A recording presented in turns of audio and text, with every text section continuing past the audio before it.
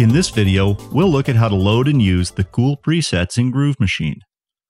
Let's recap the Groove Machine vocabulary.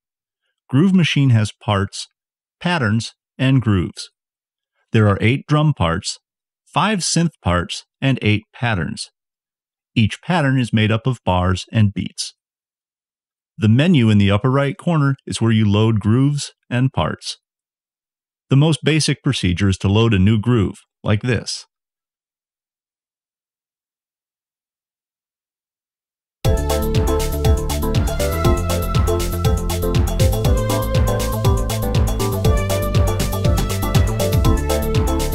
Once the groove is loaded, you can focus any part by clicking the associated pad. So if I want to solo synth part 1, I click the first pad shown under synth parts, and then I click solo.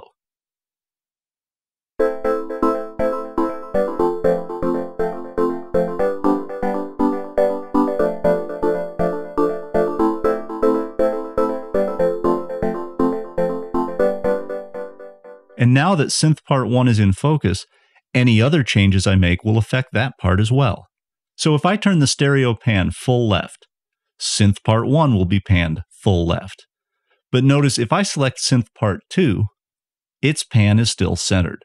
But if I adjust the filter cutoff here on synth part 2, I can go back to part 1, and its filter didn't change. Then you can save your changes as a new groove. Open the menu in the corner again. And I'm actually going to use the option for Save with Samples to make sure that all the sounds are stored with my new groove. You also have the option to load and save individual parts too. First, let's load up and listen to the groove Electronics TE.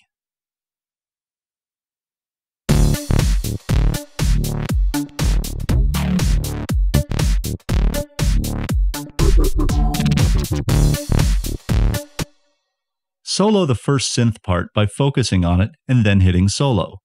Now listen.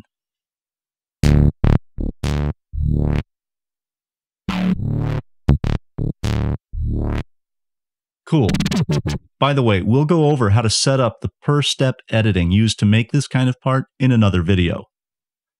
Now let's say I want to use this bass part in another groove. No problem.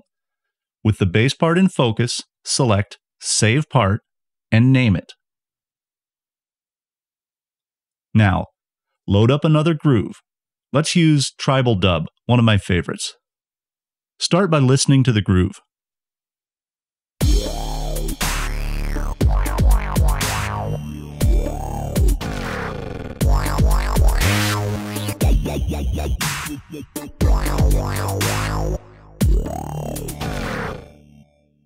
Now, to add the previous bass to this mix, click on the synth part where you want it to go. I'll use synth part 5. Then select Load Part.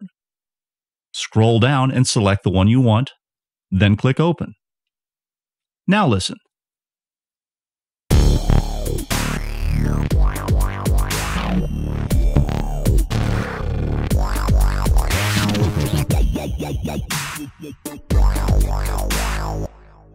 Wild. If you want to totally clear out the entire groove and start from scratch, use the Reset Groove function.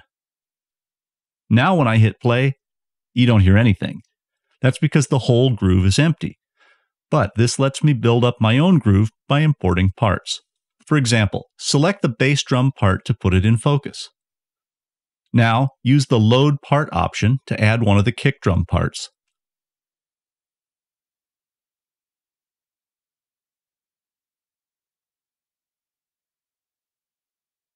Now select synth part 1 and use the Load Part function again, this time to add a bass part.